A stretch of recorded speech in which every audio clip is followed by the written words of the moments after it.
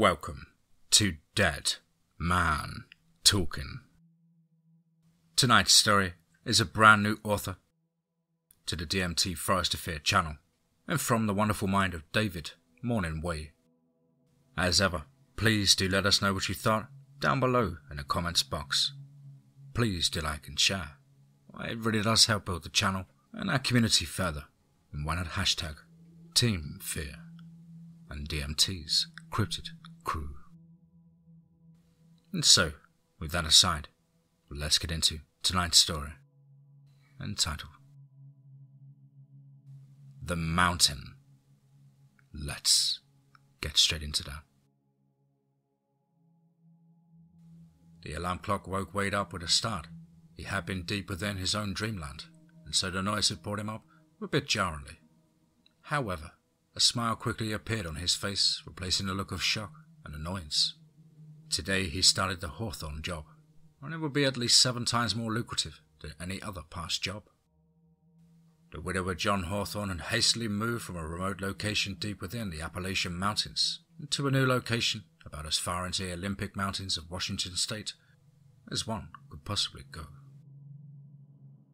It was rumored that he just couldn't stand living in his isolated mansion without his wife any longer, and so he found similar forests about as far away as he could possibly move to build or buy a new place.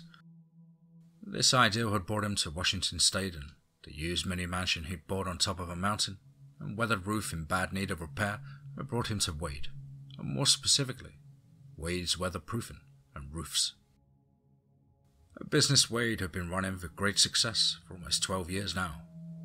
Locals knew you could hire a larger company for quicker work, but Wade, he offered better quality work at a slightly more reasonable price. And this fact had made his small cell phone company quite popular with the locals. For living in Washington with its notorious weather, he wanted the best possible quality of roof available. Wade had prepared everything the prior night, from setting out his tools to be easily loaded into the 4-wheel drive work van, to presenting his coffee maker to where one simple push of a button would take care of the whole process. This made his morning routine go by much faster, getting him on the road almost 45 minutes ahead of schedule. Wade always despised being in a rush, especially for more important matters like today. He kept going over the checklist in his mind to ensure he didn't leave anything behind. Even though he had driven so far, he really couldn't turn around even if he wanted to. This job was a bit different than the others due to the extremely remote location of the mansion in the Olympic forest. And yes, mansion was most definitely the right word for the marvel of constructive ingenuity. It was 7 stories high on top of a mountain that he had never visited and was unnamed, so geography couldn't even be located on any form of GPS. In other words, there was no proof that a mountain actually existed. But Wade had seen firsthand how rich people created their own laws and reality, and so it didn't immediately alarm him. The location dwarfed all other mountain peaks surrounding the area, and so to say, he would be working high up. Home is one hell of an understatement. Its architecture, it was unorthodox as well. Most mansions were wide and extra long to give the owner an open and large area, simulating their own little private world. This creation traded all of its width for height, perhaps to try and achieve the best possible view. This fact also made this job far more his most dangerous, and required Wade to purchase extra safety equipment, from a new body harness in case he would need to hang at odd angles, or God forbid, fall off. He also bought a couple of special long hatchet-like tools that he could stab into the roof if he was starting to slide off. Similar to ice picks that mountain climbers use for relatively the same reason, even though his titanium hammer had an extended claw on it that made it similar to a pick-like tool. He was forced to put it to the test on a particularly high roofing job he did a couple of years ago. He was walking down an unshingled part of the roof where he slipped on some loose nails that someone had spilt out of their tool belt. While falling down, he first attempted sinking his claw hammer into the wood with only half luck, going in less than an inch before his body weight and momentum ripped it back out continuing his unwilling descent. And only with God's grace, he often states, and every ounce of adrenaline and upper body strength was he able to sink in the extended claw, thus stopping his fatalistic demise of human versus gravity with his feet just 11 inches from the roof's edge. After seeing how high up this roof was, he decided to buy the ice picks and put together some custom leather sheaths to holster them so that he would be able to pull them out quickly and safely if the need arose. He had also bought a cordless nail gun, which wasn't quite as powerful as the corded ones, especially the larger older model he called Big 'Un, for its extreme power and the fact he could fire off the large 3.5-inch heavy-duty framing nails. And although the old model's safeguard, the piece of steel that prevents the nails from firing off until pressed firmly down against the wood, had broken off, he was able to successfully spot weld it back on in working order, deeming it fit for one last job before being replaced. He also thought it wise to bring his 12-gauge shotgun, and with double-aught buckshot and grizzly slugs, which looked similar to a shotgun shell with a hollowed-out mini-rocket inside. Real powerful stuff. The Olympic forests are home to many large predators, and he was going to be as far out in the wilderness of Washington as you could get, and on top of a mountain, and so it was not at all far-fetched to assume that he could run into trouble. After almost an hour of driving through highways that transitioned into smaller local backroads, and now gravel, he was about to reach the base of the mountain. In another 6 minutes, he had arrived, pausing at the entrance that was gated. He exited his vehicle and punched in the 0333 in the digital panel, which beeped 3 times before opening to him almost soundlessly. He put his van into 4-wheel drive, took a sip of coffee, and began his long ascension up the mountain. And Wade knew from coming up to price the job almost 3 weeks prior that the trip up the mountain would take the better part of an hour, and so he put on a playlist of downloaded music to help him ease the trip. He would usually just rely on Spotify or Pandora to take care of his musical needs, but already knew that such things were useless out here, where data is mostly pointless and Wi-Fi practically non-existent. In preparation for this, he had downloaded hundreds of songs and podcasts to accompany him on the job and lonely mountain. He let himself zone out on his trip upwards, barely even noticing anything around him as he enjoyed some of his favourite music over the past 30 years. Wade was 47 years old, and so he had quite a wide variety of music that he had enjoyed over his lifetime. With his mind half wandering through random thoughts and half in whatever music was currently playing, Wade almost missed the pair of large antlers up on the hill by his right, above the gravel road.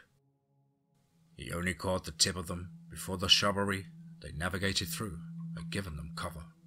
He pressed on his brakes, bringing the vehicle to a slow stop, as not to skid on the gravel, and optimistically waited for the antlers to reach the end of the thicket, hoping to catch a glance at the creature. After almost a minute of waiting, he thought that it must have fled in the other direction and went to put his vehicle back into follow from park, when his patience was suddenly rewarded. A massive buck had now slowly exited the thick bushes and displayed itself proudly upon the hilltop for Wade to marvel at. It was above and beyond any buck Wade had ever seen. Not one record-breaking photo had he seen online or on television came even remotely close. This deer was bigger than any moose he'd seen, which was impossible, thought Wade in near shock. He hastily grabbed his phone to catch the beast on video. However, by the time he fumbled his way into his pants pocket to grab his phone, he was so excited that he didn't execute a good grip with his left hand and dropped it on the floorboard before he had it halfway to the open passenger side window for a picture. "Shit," he muttered under his breath before frantically reaching for the phone. He reached down so quick though, his seatbelt snagged him halfway with his safety feature, slightly knocking the wind out of him.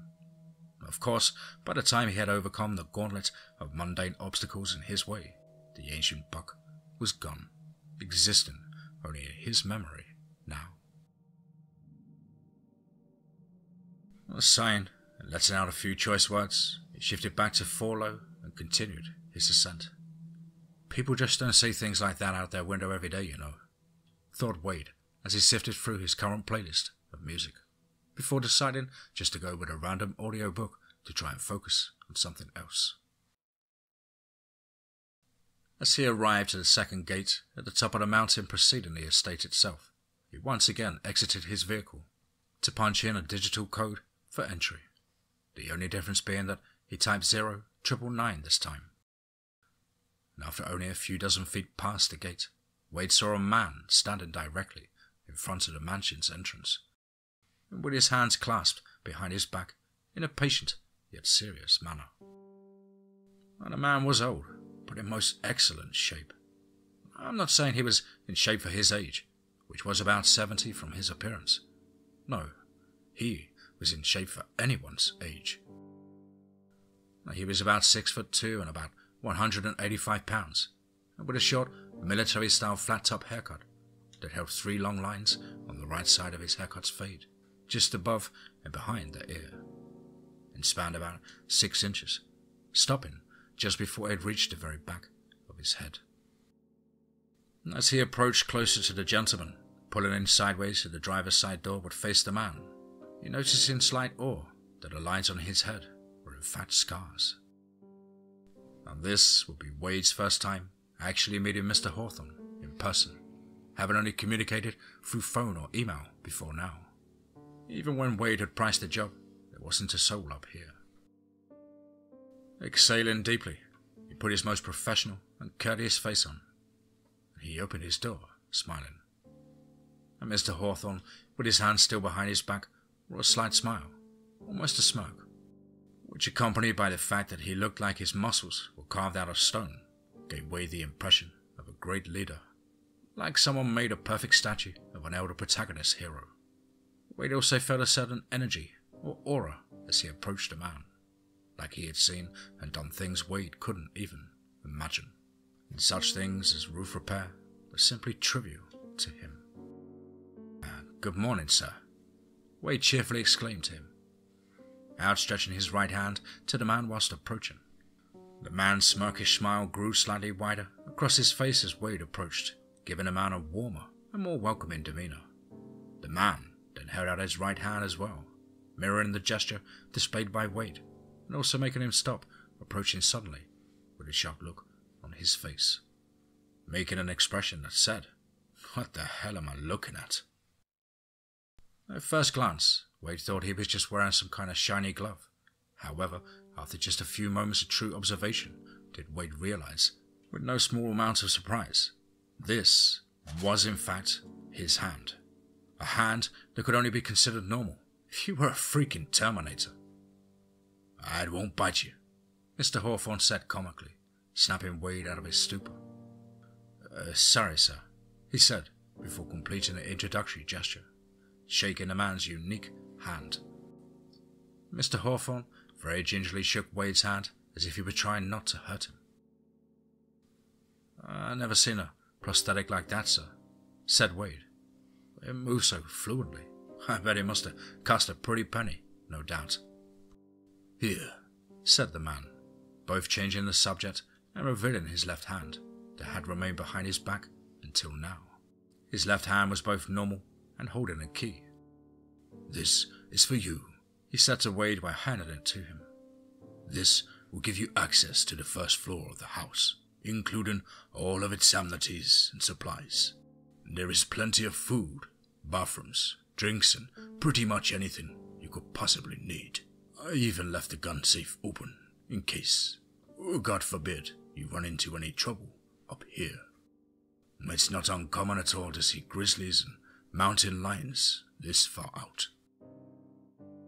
"On the way up the mountain, I actually saw the biggest buck I've literally ever seen in my life," said Wade excitedly. "I mean, it was unnaturally big, and not afraid of my loud vehicle in the slightest, which is quite odd to say the least."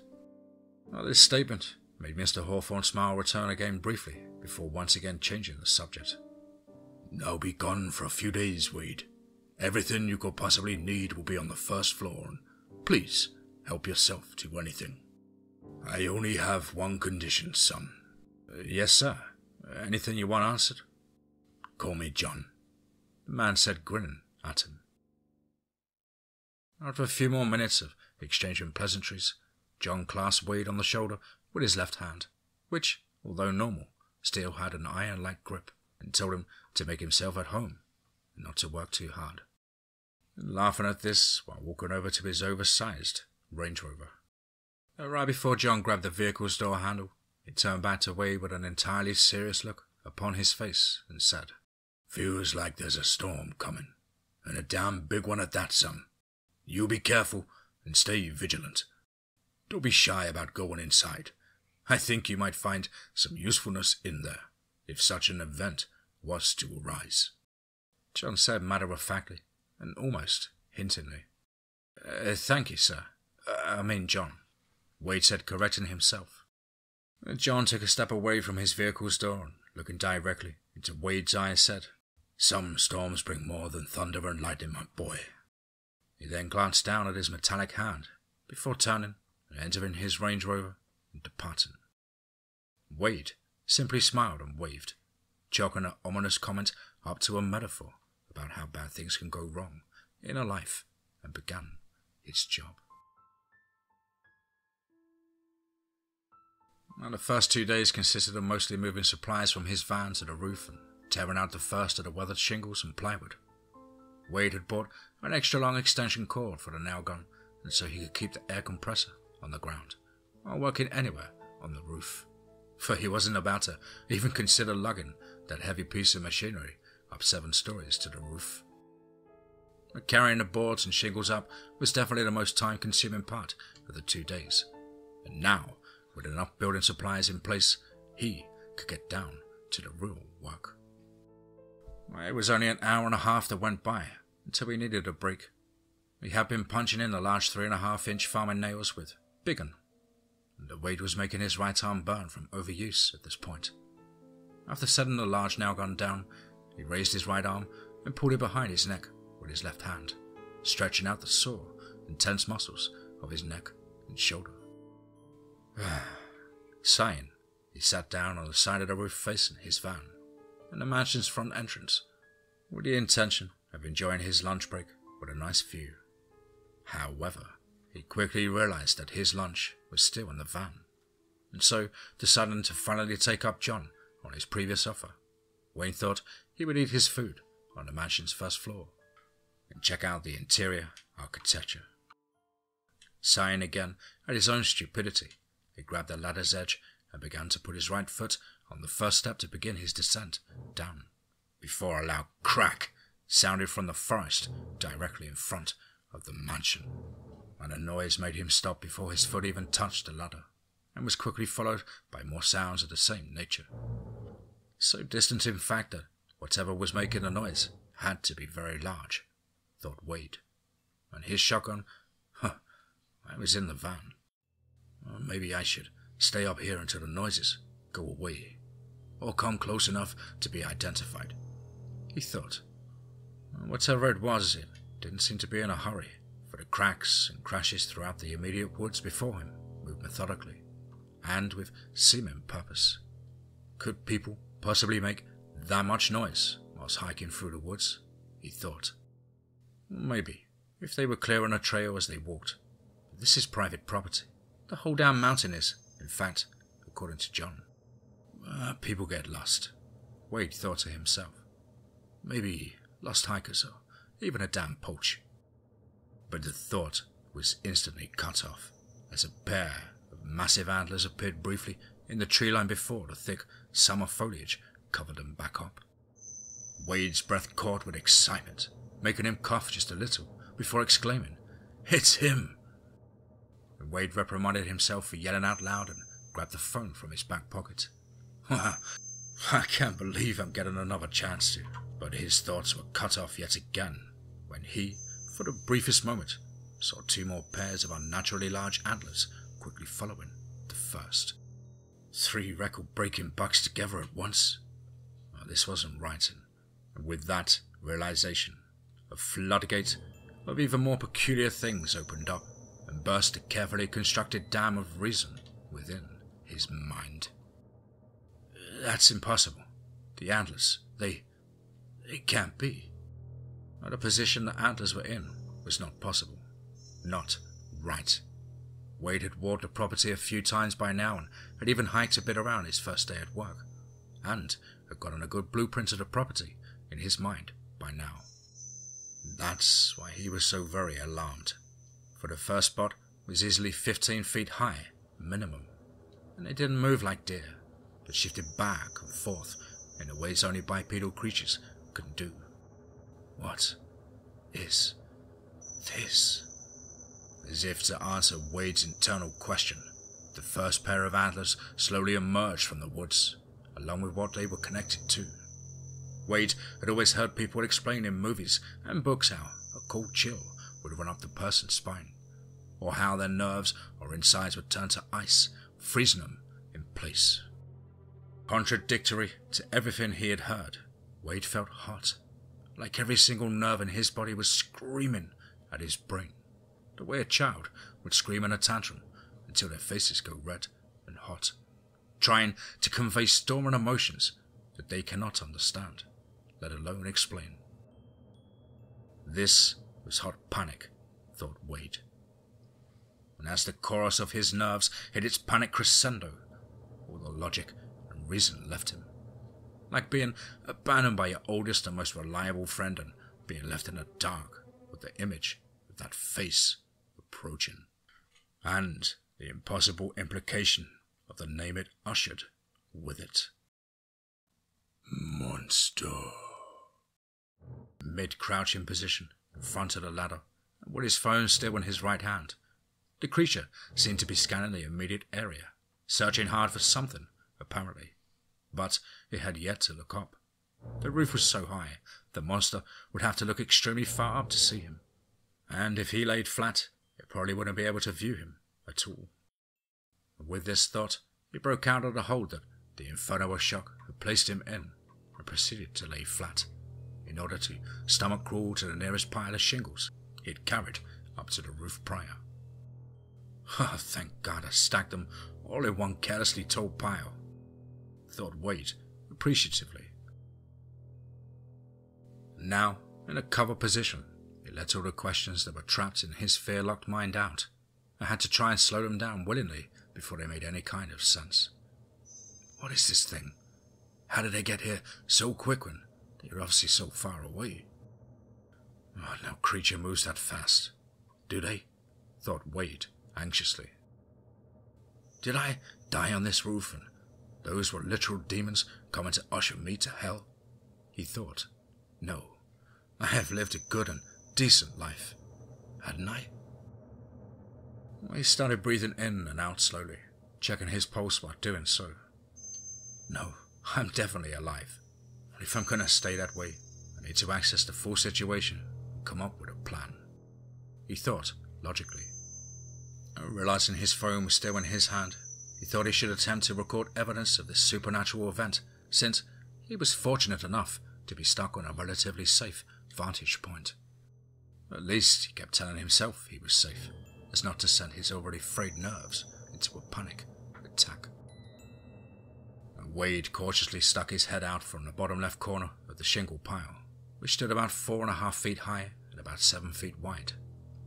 Every ounce of panic returned with a vengeance upon seeing the face again. It still remained in the same position, cautiously scanning back and forth with the other pairs of antlers poised still behind him, like they were waiting for the all-clear signal from their leader. Wade couldn't begin to even comprehend what to do, and so he just stayed there on the roof's edge, in a half-standing, half-crouched position, to fully take in the creature's appearance from his shield of roof supplies. The amalgamation of bone and muscle was his first coherent thought of description. The unnaturally sharp and curved antlers led to a forehead of all skull, except for the massive veins and faint sinewy tendons that ran through the bone, making it look organic and alive. More like a living exoskeleton than mere bone. The side cheeks were mostly raw, exposed and overdeveloped jaw muscle, and with the same organic bone-like material piercing out in high, sharp ridges through the cheek muscle. The rest of the head was covered in obsidian black fur, with ribs here and there, and where the muscle was so prominent it appeared to tear through the creature's skin. And all of this led down to a slightly elongated jaw that was wide and ended more flatly, round, than actually just pointed, seeming to have both canine and feline characteristics for its mandible structure. This blended together with an unknown yet undeniable human-like appearance that shared a similar marrow and muscle-type structure as its face. Now, its jaw was slightly agape as it sniffed and looked around the immediate area, revealing sharp teeth that were about 3 times longer than the smartphone in his hand, which he had forgot he was even holding till now. He swiftly hit the power button on the side of the phone twice to engage the quick camera feature, and having to use both hands to control the nerves making his hand shake, he held the phone up to his face, before his stomach dropped and heart began to pound. It was gone. He quickly lowered the phone to see how far or where they had gone, but to his complete surprise, they were all still there. The ghastly face still scanning the area, with the others still in tow about 20 feet behind. Confused, Wade pulled the camera back up to his face just to be met with the same oddity, the same absence of what he knew to be there and saw with his naked eye. Up, down, up, down. There, gone. There, gone. He repeated this process like playing a demented and terrifying game of peekaboo with the creatures. His mind brought up paranormal television programs and creepy blurry internet pictures of cryptids and how it seemed impossible to get any good footage. Or maybe these creatures could easily be viewed by secondary means, like cameras, mirrors, etc., and how such a thing could even be possible. Wade sighed. After this, the realm of what's real and possible had been greatly widened, for the world's natural and supernatural was slowly becoming one and the same to him.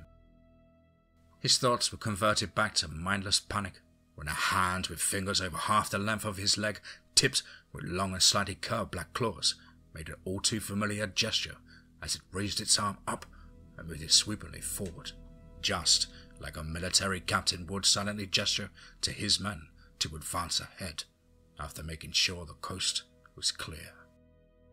Without a second of hesitation, the other 2 creatures followed their orders, and with their heads now clearing the thick vegetation and stopping parallel with the first, and now obviously larger creature, seemingly waiting for him to take the first move.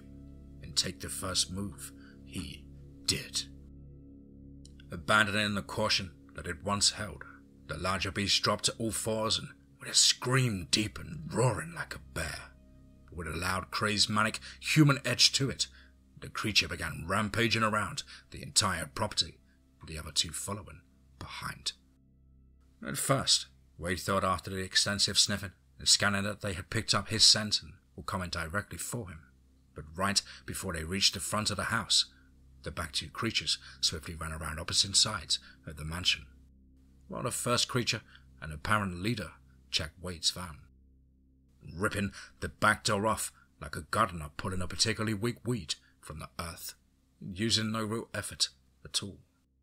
After inspecting the van's contents, they stood still, but vigil, checking the area while the others finished their frenzied search, and coming back empty-handed.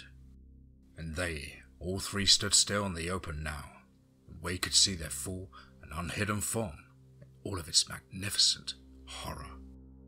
They more or less all looked the same, except for the leader, who stood about 6 feet taller than the rest and with more muscle. The others also had dark brown fur, where the leader's was Vanta black, void of darkness. Their torso looked extremely skinny compared to their bulky upper body, but still lean, like it was impossible for them to hold fat anywhere. In fact, their stomachs looked extremely malnourished and thin, which contrasted hard against their muscles. Their arms were so unnaturally long that their claws almost raked the ground as they walked on 2 legs. Their hands.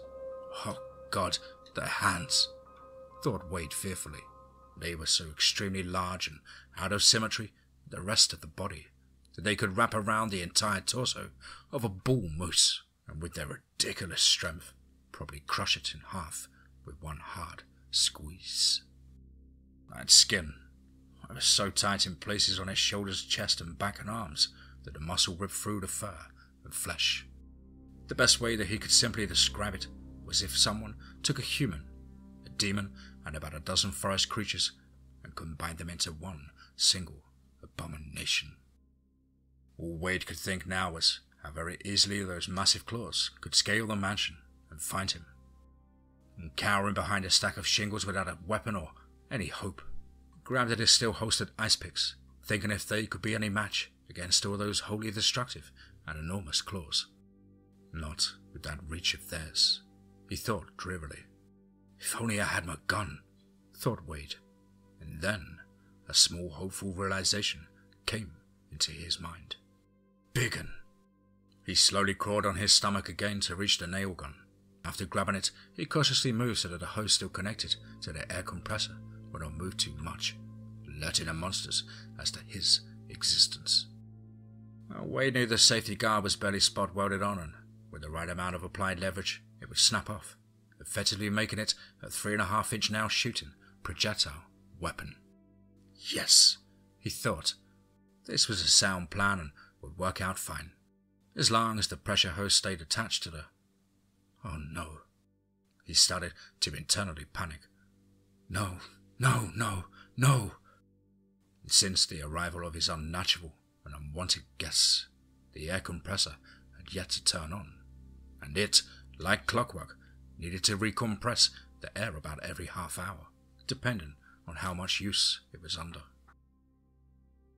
But the creatures appeared too intelligent not to figure out what was going on, if and when the compressor kicked on, and his thoughts were temporarily halted as one of the creatures opened its mouth wide and spoke. Not like a person, though. It merely opened its jaw, and without moving its mouth an inch, a voice crept out like an ominous gust of wind, sounding both smooth and gravelly, and not at all organic or alive. It was like the ghost of a voice. He must have known the beast was cut off by the loud compression of air given off by the machine's function engaging. All three creatures instantly looked at the machine and slightly advanced upon it. After their gazes followed the cord from the machine to the roof, the leader nodded at one of the others before he began to sink his claws into the mansion's walls and start scaling upwards. The monster didn't make it more than 2 seconds before the walls lit up with bright blue runes, and a massive burst of blue energy violently propelled it off the wall, sending the beast soaring about 100 yards before it hit the ground, barely conscious and slightly on fire with blue flames. The flames went out quickly, however the creature took a bit longer to recover from the blast. Wade, he had no clue as to what could have saved him in such a manner, and looked around sporadically to see if God or angels had actually answered his prayers. If so, there was nothing here now, except for a blue glowing light issuing from the front of the house, and quickly fading as the seconds went by. But a monster who had made a vicious scream of pain and rage when it managed and defended itself was now just breathing heavy and trying to gain his strength and composure back. It's protected, exclaimed the leader. How? Remarked one of the other creatures. The boundary warden could not have done this so quickly, unless he had help, said the leader curiously. Yes, spoke the now recovered creature as it rose once again on 2 legs like the others. I've smelled ripe human flesh since we have arrived. Indeed, said the leader. Judging by the van and equipment, I'd say it's a normal human from the other side. And at this statement, the other 2 creatures bellowed out a yipping scream-like manner that sounded similar to hyenas, but with a demonic and slightly static sounding undertone. Wade assumed this to be laughter, and instantly knew the utterly alien and unnerving noise would haunt his nightmares for years to come. "Wrong place, wrong time indeed, little rabbit," mocked the leader, as the maddening, heinous laughter increased to such a volume that Wade could feel the noise rumbling within his chest, like he was lying next to the subwoofer that was pulling noise straight from hell itself. Quickly, the leader went silent and snapped his head at once to one of the other creatures, and then to the treetops. Nodding once, the creature swiftly started climbing the tree, and halfway up, Wade realized in panic what was happening. It was checking the roof. At that height, his shingle pile would be next to useless as cover, he thought while he desperately searched around for a miracle. There, Wade thought. Without the time to second-guess himself, he half-crouched and ran, and then crawled the last few feet to the large blue tarp covering his work from potential bad weather, and slid down under it, covering himself up with one quick and fluent movement. He even held his breath to keep the tarp from making even micro-movements, and stayed like that for what felt like minutes before he was forced to start breathing, and doing it slowly to still minimize any movement from within the tarp. After a few minutes that felt like a few hours, he heard the creature hit the ground with a very soft thud. Had it simply jumped down? Thought Wade. That tree was about 200 feet. "Search the woods. You can't be far," Wade heard the leader order before he heard the sound of the beast run away on all fours into the night. "Thank you, God," Wade said mentally before beginning to breathe normal again. Darkness was starting to fall now, and Wade had to face the reality that he was spending the night on this roof, trapped above hell, in the middle of nowhere and on the top of a mountain that wasn't even locatable by GPS. In fact, Mr. Hawthorne's assistant had physically driven him up here due to the fact that it also was not on any maps. Wade dismissed this at first because it was such a remote location, but now he had to wonder if there was more to it. He turned off his phone to save the 81% battery he had remaining, and got as comfortable as he could under his tarp, clutching Biggin like a security blanket, and let his mind wander, silently thanking the heavens that it wasn't winter. And after seeing such impossibly traumatic and horrifying things, it was unthinkable to assume he was going to find any kind of sleep tonight, or at least that's what he genuinely thought. But after hours and hours of hard work, and then going into a state of near shock directly after, his body had tired itself physically and mentally. Combine that with the white noise of the air compressor sounding off periodically, Wade soon found himself being lulled into unconsciousness after about 3.5 hours. In his mostly unconscious state, he began hearing a humming of machinery which he assumed to be the air compressor, until the slow build-up of the humming increased enough to snap him out of his slumber. He awoke alarmed and slightly confused, until all the scattered thoughts of the previous night came coherently together.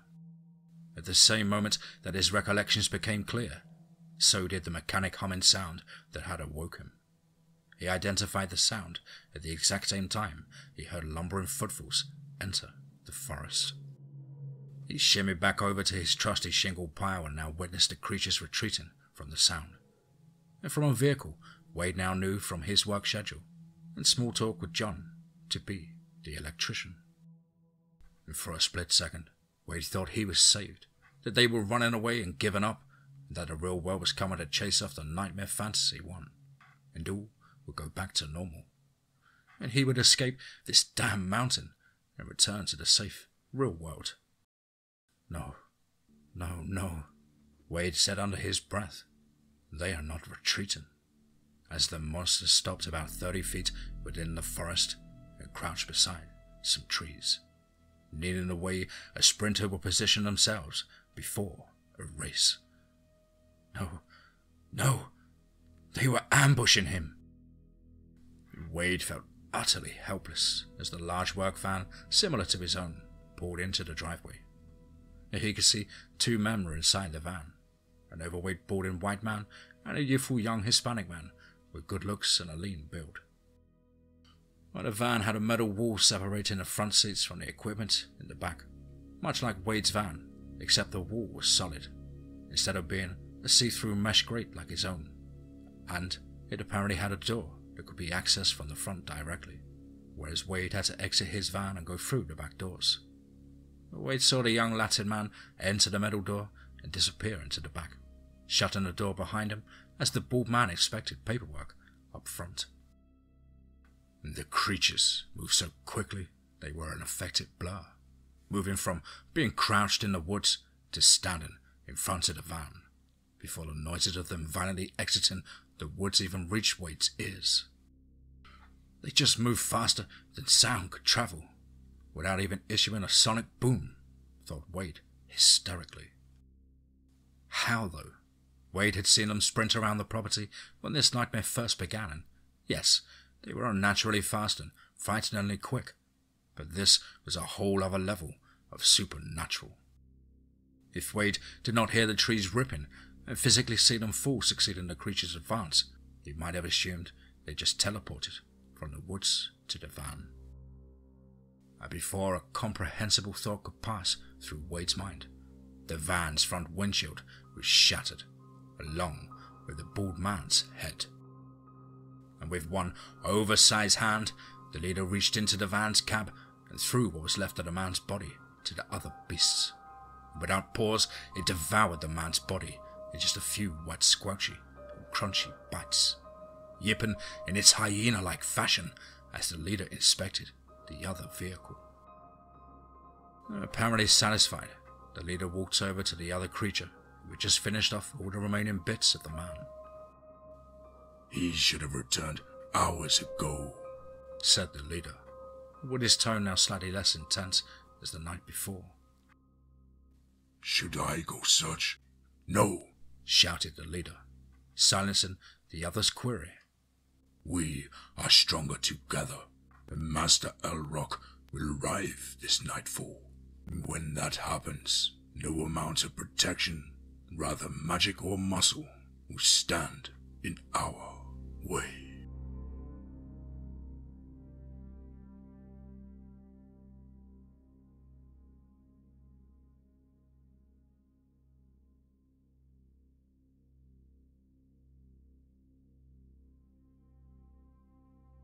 Their ghastly voices slowly faded as they began walking the woodline surrounding the property, which was basically the entire mountain top. In another few minutes, they would be at the farthest corner of the property, and Wade reached into his right pocket and brought out the keys that John had left him 3 days prior and studied them intently. This was going to be the best shot of making a move I'm going to get, thought Wade. As he crawled over to the big un and surveyed the situation from a closer vantage point, Wade caught movement out the corner of his right eye. "The other electrician," Wade mentally exclaimed. And due to the intense horror of everything that just unfolded, he completely forgot about the other man. Apparently, going to fetch supplies from the back had saved his life. Fortunately, the man was smart enough to stay hidden and quiet in the back until the opportunity arose. This opportunity.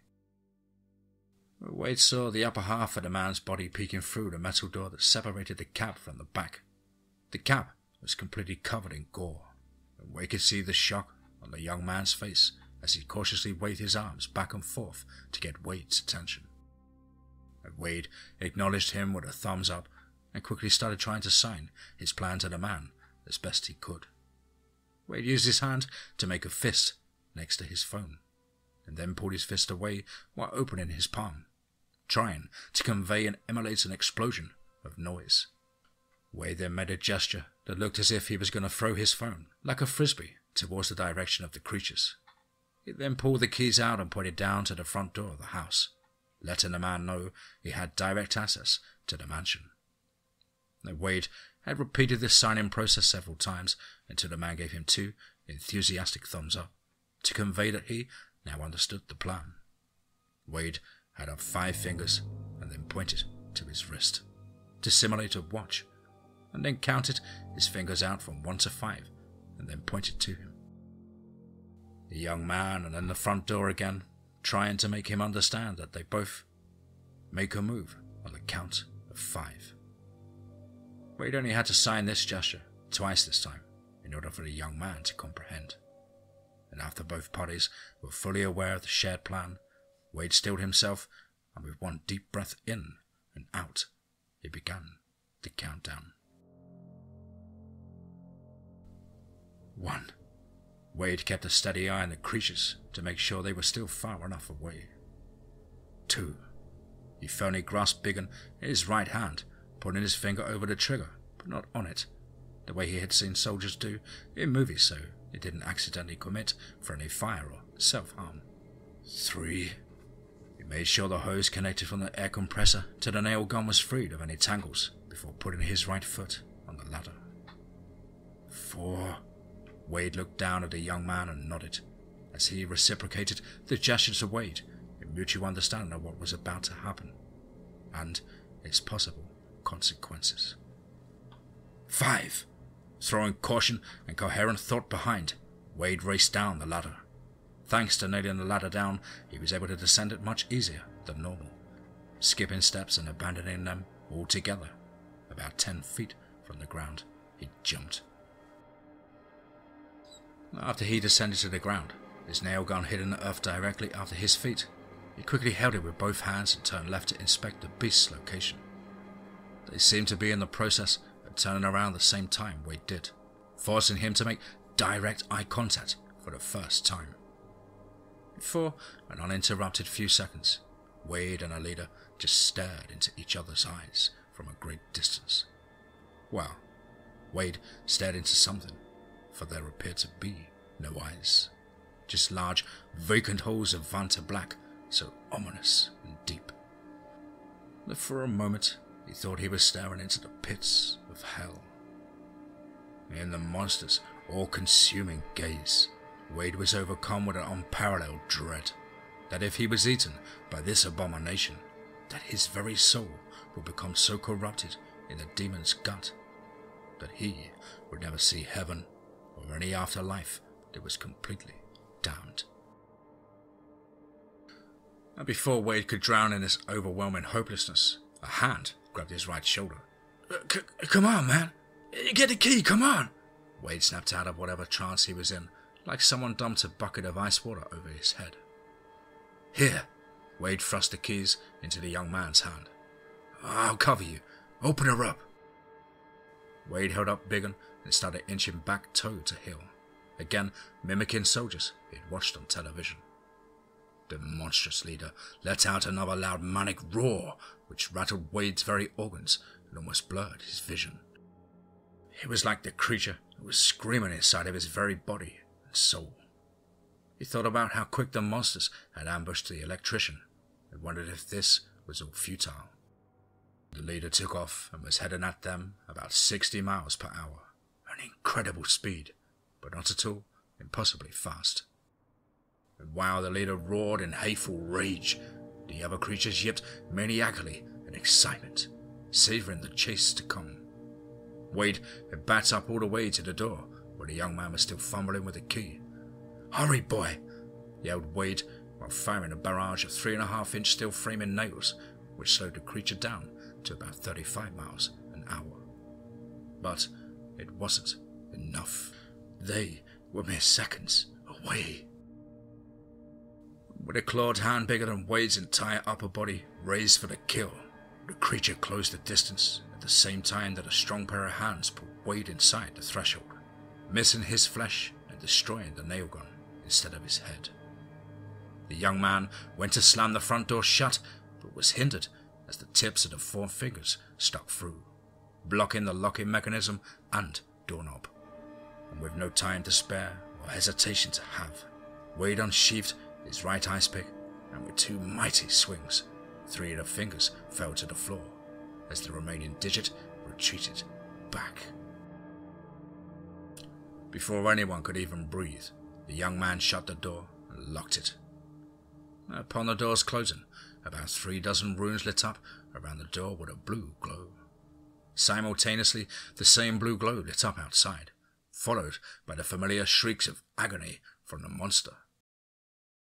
Protected indeed, Wade thought to himself, recalling the leader's prior statement about the mansion. Wade now understood what happened when the monster tried scaling the walls of the house the previous day. Both men lay on the floor panting before the young man spoke. What the fuck? What the fuck, man?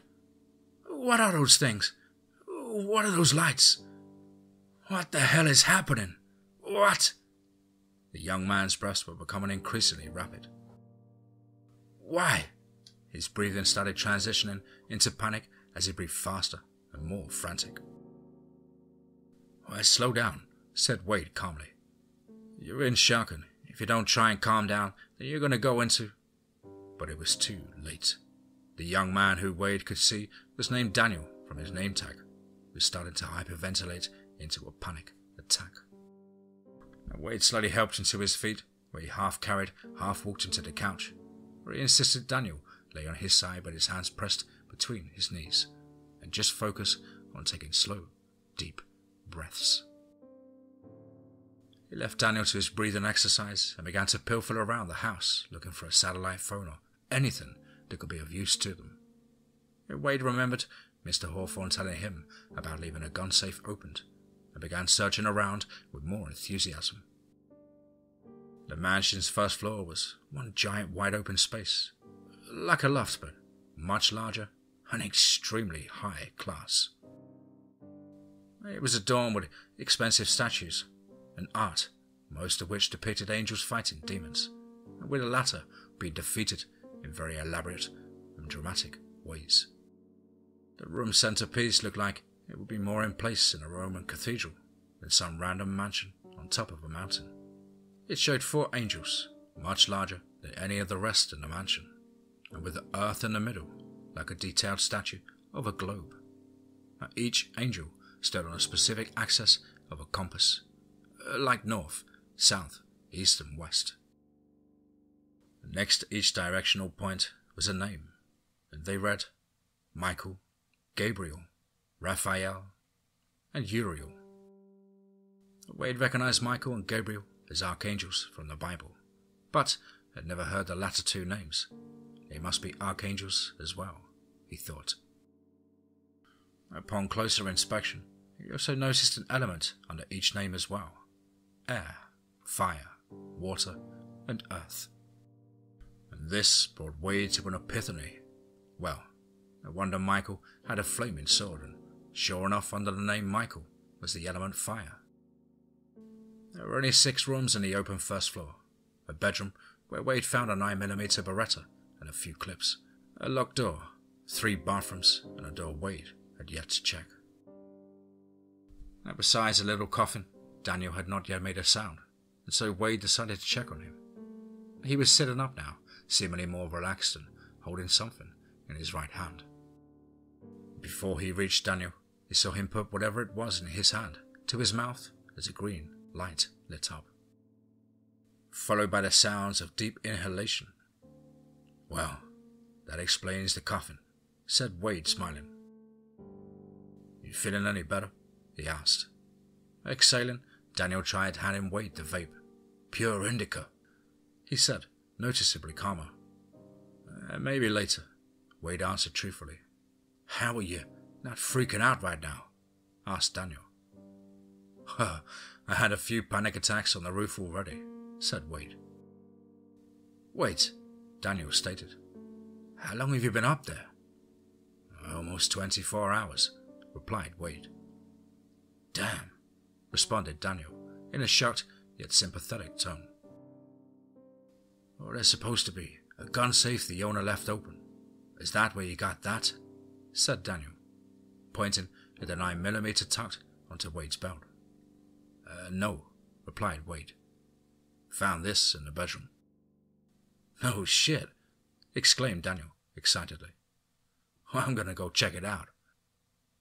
I think this was about it, but Knock yourself out. It's the room on the back right. As Daniel made his way to search the bedroom more thoroughly, Wade ventured to the last room on the first floor, hoping that it would not be locked, and for the first lock room was a steel locking mechanism. Hoping that it would not be locked, for the first lock room was a steel locking mechanism on a steel frame. Or more simply put, it was kick-proof and adorned with high-tech security locks. As Wade made his way to the last door, he began noticing a familiar sight next to the right side of the door. A safe. He picked up his pace as he closed in on the safe, noticing a small gap where the door had indeed been left open by John. The safe was about 7 feet tall, giving Wade hope that this indeed was the gun safe due to its size. Yes! Hissed Wade in confident excitement, for after opening the safe door the rest of the way, his eyes lay upon a beautiful sight. There were 9 in total, 2 rifles, 2 shotguns, and 3 assault rifles, another 9mm Beretta, and one particularly intriguing Magnum, a .44 Colt Python with shiny metal silver plating and a black ergonomic grip. Along with the weapons was about 2 or 3 dozen boxes of various ammunition. Wade pulled a Beretta from his waist and replaced it with the Colt Python. Before he yelled for Daniel to come and join him in arming themselves, he thought it wise to inspect the remaining door beforehand. And as he reached for the door handle, something happened that startled him and made him retreat a few steps back. Wade removed the Magnum and readied it, pointing it at the door while silently praising himself for already loading it. But when he previously reached for the door handle, it opened itself. Standing back and peering into the small gap left when the door opened, he stood, gun raised, and waited for anything. For in this new and frightening world that previously only existed in his worst nightmares, anything was now possible. However, what came out of the door was not at all what Wade expected. In fact, it wasn't even a physical being at all. Wade, Wade, can you hear me? Said a voice that crept its way through the gap in the door, a voice he faintly recognized. John? Wade finally stammered out.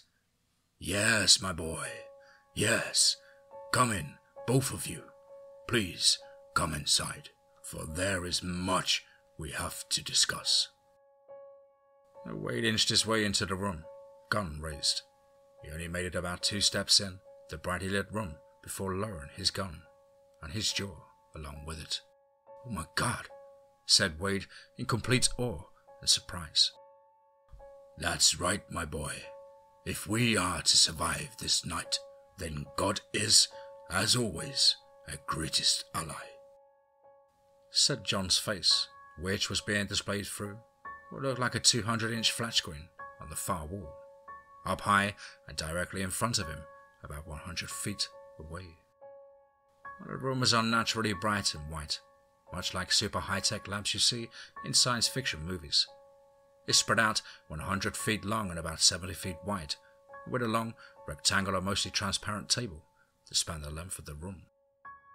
The left side of the room's walls were composed of monitors, computers, and one long desk built into the wall below it all, seemingly being some sort of security monitoring station. All Wade's attention was pulled towards the right wall, though. That was nothing short of an armory. He glimpsed at every gun imaginable, from AK-47s to freaking rocket launchers, and that was just the recognizable weapons. About 40% of the arsenal's contents were made up of items and weapons Wade had never ever seen before in his life, or never knew to even be real at all. They were guns that looked purely of alien design, staffs with glowing orbs adorned on top of them, swords, spears and axes with glowing runes engraved in them that bore a similarity to the protection runes he saw upon the door being shut and activating the mansion's defenses. Wade even saw spherical glass-like containers that were filled with water and wrapped in silver bands covered in elaborate crucifixes, which he assumed to be holy water. And John watched Wade patiently from the monitor, smiling his smirkish smile as Wade took it all in. "You found it!" a voice loudly exclaimed from outside the door, as he heard Daniel sorting through the various guns within the normal gun safe, just around the corner from the open door. "I don't know what you're doing in there," Daniel said as Wade heard his voice moving closer to him. "But what right now could possibly be more important than Gert?" Daniel's voice paused abruptly upon entering the room. "Hans," and slowly finishing his initial statement a few seconds later, while taking in the impossible sight. "Wade, Daniel." John's voice sounded through the speakers that circled the entirety of the room's upper walls. "Now that you're both here, we have much to discuss, my friends." "How do you know my name?" asked Daniel. "Your name tag, son," replied John at the same time Wade pointed to the identification badge on the upper right portion of the young man's company shirt. "Oh, right," replied Daniel nervously. "All will be explained. Well, as much as you need to know, at least," John said, correcting himself. "You boys grab a seat and get comfortable. This won't be a short story, and we only have until nightfall to prepare for the storm of hell that blows this way." Something tells me that when you say hell, you're not talking about frozen balls of ice," said Wade, as he sensed a change in John's demeanor, noticeable even through the screen his face was projected on. The kind of change that comes over a person when they are about to be 100% serious with you, and cast all bullshit aside. "Have a seat, and let's get started," said John, as more of an order this time than a request, and the two men took their seats and waited patiently for John to begin.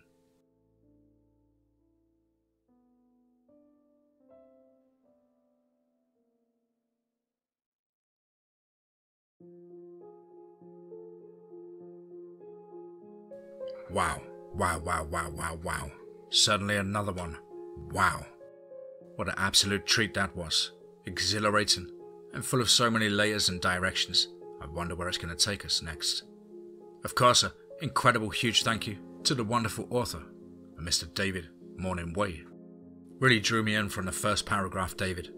Absolutely fantastic writing. And of course, I hope you enjoyed my rendition and look forward to uploading the next parts. Well, guys and girls, as ever, a brand new author. We just seem to be adding more and more. It suddenly makes me very proud. But of course you know the drill.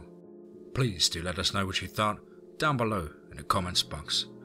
Please do like and share. It really does help build the channel and our community further. And why not hashtag TeamFEAR and DMT's Cryptid Crew. Now if you think you can write something that's just as epic, just as thrilling and exhilarating as that, then please do get in touch with me at the contact email, which is as on screen. contactthedeadone@gmail.com. I really look forward to hearing from you. We'll try and get the next few chapters of this one up ASAP, guys. It's about 78 pages long, so I'm afraid I'll run out of time and my throat is raw. But as ever, don't forget to smash the like button, and if you haven't subscribed to the channel, why not throat punch the subscribe button and tickle the notification bell to stay up to date with all DMT content. As ever, much love and respect, guys. I hope you're all well and happy and taking a fight back to life. But above all, remember, be safe, not sorry.